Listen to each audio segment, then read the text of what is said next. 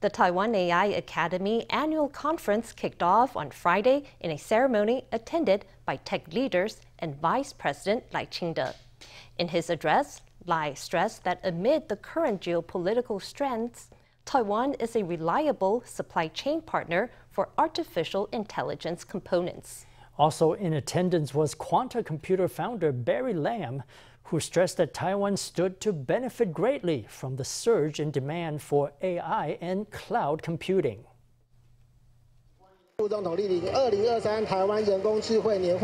Vice President Lai Ching-te on Friday attended the Taiwan AI Academy annual conference. There, he discussed how the AI boom and the rising demand for chips and computing power could present big opportunities for Taiwan's strong ICT industry.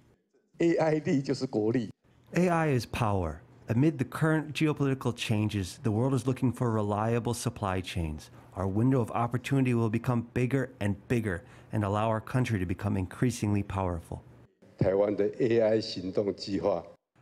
AI action plan was started by Vice President Lai Ching-te. The emergence of OpenAI's ChatGPT marks another chapter in the AI revolution. At the conference, Quanta Computer chair Barry Lam spoke on working with generative AI. He stated that the world was seeing the dawn of the era of AI, meaning that the next 5 to 10 years hold vast growth potential. AI technology is national power. This is not an overstatement. It's no hyperbole. Lam said demand for AI servers and cloud computing will be high, indicating growth momentum in the second half of the year. He warned that the current supply chains were insufficient to keep up with the growth. I'm not worried about orders. I just want to have supply chains. It's not like we can cook rice without rice. Demand is significant, but supply chains can't keep up. We need to make adjustments to supply chains. Fortunately, they are all in Taiwan, which puts Taiwan in an advantageous position.